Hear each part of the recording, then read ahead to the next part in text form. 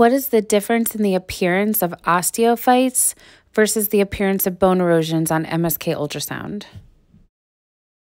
Osteophytes are bony proliferations at the joints that appear as bony overgrowths outward from bone surfaces.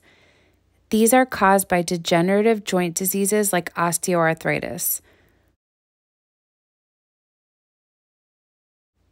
This disease process also causes cartilage loss. Osteophytes can also affect the surrounding structures, so when you see them present, you need to also assess the surrounding nerves and tendons. Like in this example, the deep peroneal nerve was rubbing up against the osteophyte in the foot.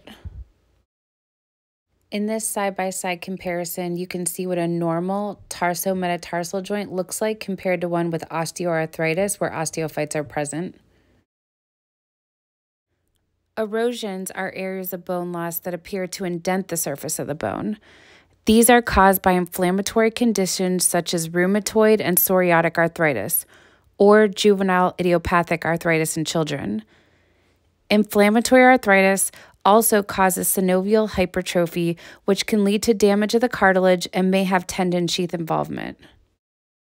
In this side-by-side example, you can see what a normal, rounded, smooth metatarsal head looks like at the MTP joint versus one with bony erosions that are eating away at the metatarsal head. Hope this info helps.